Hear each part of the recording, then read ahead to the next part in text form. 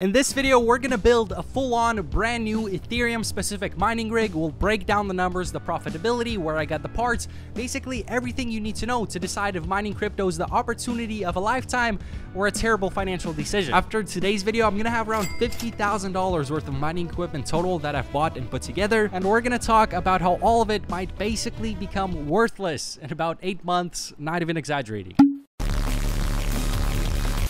Okay, so before we start unboxing things and build up this ridiculous Ethereum mining rig, quick breakdown of how my last 6 months of mining have been and what the major threat to the type of mining we're doing here is and why you should definitely be aware of it even if you're not into crypto mining. Okay, first up, I made a video about 6 months ago where I dove into the world of what I thought was Bitcoin mining and spent $15,000 on putting together a GPU mining rig. I had a variety of different 30 series NVIDIA cards on there. I'll put up a list of the specific ones, but I installed Windows on that rig and was using NiceHash to mine on it. And all of that is on this rig down here. And once I set it up, I loved it. I mean, it's basically true passive income. You build up this rig, hit play, and you're making money with really good returns on autopilot. If you shop around for your parts and be smart about it, you can make your money back on your rig within under a year. So we're talking basically 100% annual return, truly passive. The only thing is it's risky because if the price of the crypto market falls, so does your profit levels. But if you believe in it long term, that doesn't even matter because the crypto you mine and have sitting in your wallet will continue to rise or fall with the market fluctuations. Don't care, still don't care. But anyways, I built that first rig. It went great. So then I made a follow-up video after 1 month where I talked about how things were going and built another GPU mining rig with all Founders Edition 3090 GPUs, just an absolute beast of a machine. Spent about 18 grand on that one. So now I was $34,000 deep into this.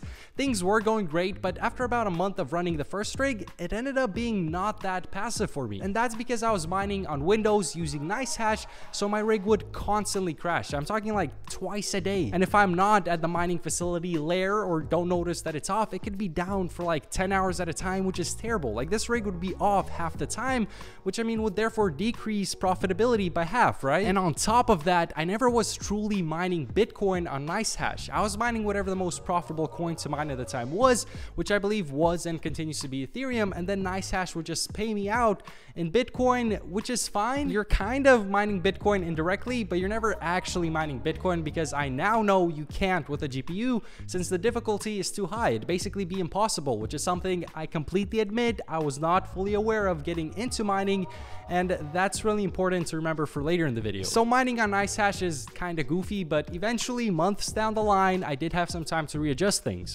The second 3090 GPU rig wasn't that bad because all the GPUs were the same, so it ran fairly smoothly, still crashed like once a day, but it was on most of the time. But for the first rig, I took an SSD and flashed an operating system called HiveOS onto it and connected that to the rig. And HiveOS is basically an operating system dedicated to mining. So I connected that new SSD to the rig, powered it on, and was now mining Ethereum on it through HiveOS directly, which was so much better. It's more efficient. We're mining Ethereum directly.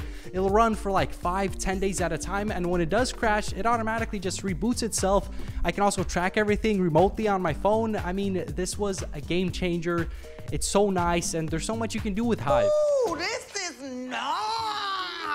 Okay, but now that we're up to date on everything, let's build up this new Ethereum rig that's going to be running on HiveOS. Also will be powered by 6 3090 GPUs, which are the biggest, baddest consumer GPUs NVIDIA has to offer, and we'll see how much it'll make. Yo, Pierre, you wanna come So out this here? build started out like any other. I was building up the frame, things were going smooth. I'm plugging stuff into the motherboard, the power supply units, the CPU, which after installing a new CPU, you're actually legally obliged to flex the CPU sticker on your phone.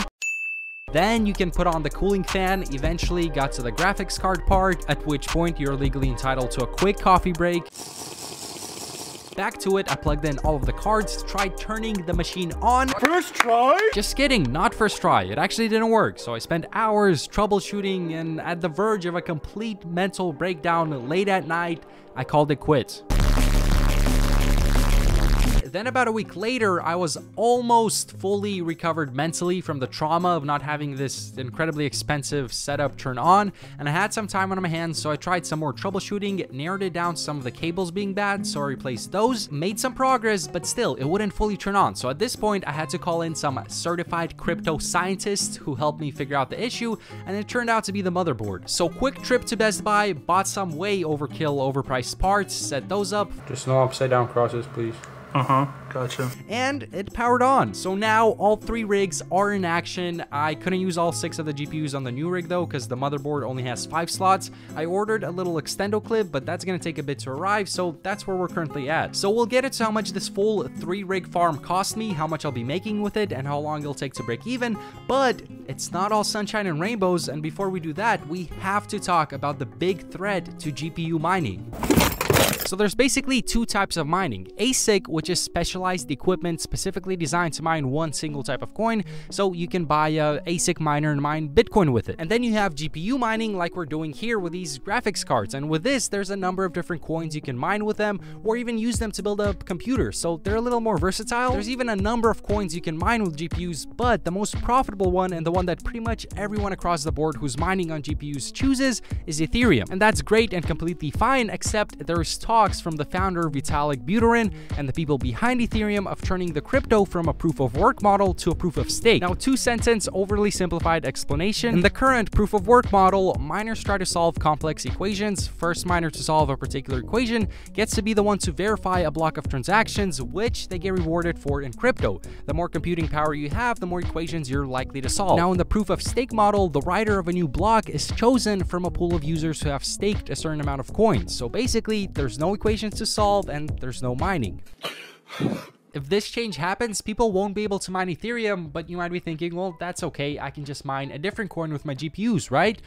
Not so fast. Where is all this computing power that's not mining Ethereum gonna go? Probably to all these other coins, which is gonna drive the difficulty of mining these other coins up, and given that they're cheaper coins, it may very quickly become unprofitable to mine them. Or I don't know, if the prices of the other coins go up significantly, it could stay profitable to mine them, but point is, there's a ton of uncertainty here, especially because in an interview earlier this year with Lex Friedman, Vitalik said that this change is coming up in early 2022. Now, an Ethereum developer more recently this month said that it's looking like it'll now happen around June of 2022, so about 8 months away. Thing is though, I've personally been hearing rumors about this online since like early 2018, and they've been pushing it back for so long. I don't know, they might be trolling us, but it seems pretty serious this time around. Now, with my personal situation, if I'm able to mine for another 8 months at the current price of Ethereum, I should have a solid portion of the rigs paid off, and then if it's absolutely impossible to mine in them, I hope I don't have to, but I could maybe sell some of them at a discount because people still need GPUs for computers and whatnot. Or maybe even do like a massive giveaway on this channel for all the GPUs, but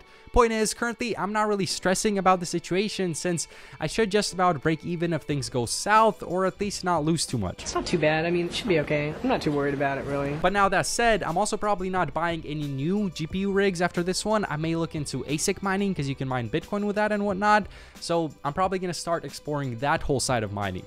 But now let's talk about the current profitability on all 3 of these mining rigs. Again, the first one cost $15,000 and is currently at 470 mega hash, making about $37 per day. Second rig was $18,000, now pushing around 600 mega hash on HiveOS, making around $48 per day. And now this third one basically costs the same as the previous one because it's the same type of cards. One of the cards isn't currently connected to it, so I'll subtract that from the cost, and I also was able to get 2 of the GPUs for MSRP thanks to one of the scientists who came over to help fix the rig. And I still need to return the non-working motherboard, so with all these moving variables, it's tough to put an exact number on it, but it's about 16,500, maybe even a little less, but let's do that to keep it fair. So this new third one is pushing 516 mega hash, which equals to about $40 per day. And now all 3 mining rigs, if I just bought them today and let them run, we're talking just around 50 grand total purchase price, making $125 per day. It would take around 400 days at the current price of Ethereum to break even, even, but I already mined 14 grand worth of crypto and have about another 1,000 coming in from NiceHash and HiveOS, so around 15 grand total currently mined. So now if you factor that in, it's gonna take 280 more days until everything is paid off, so about 9 more months. Now 400 days in my opinion isn't that bad, but if you build something exactly like this on your own, you could do it for a lot less if you have time to shop around and wait for parts to come in, so you'll be a lot more profitable. Or even if you're just getting into it, you could build a rig with less powerful GPUs. But again, right now it is slightly risky getting into GPU mining given the whole Ethereum situation. Really curious to hear your guys' thoughts on all of this. Please harass that subscribe button and let me know if you think Vitaly is trolling or they'll actually switch to a proof of stake model in about 8 months. But either way, hope you have an amazing rest of your day. Peace. Trying to make it, I'm a crypto island. Trying to make it, I'm a crypto island. Go to the top.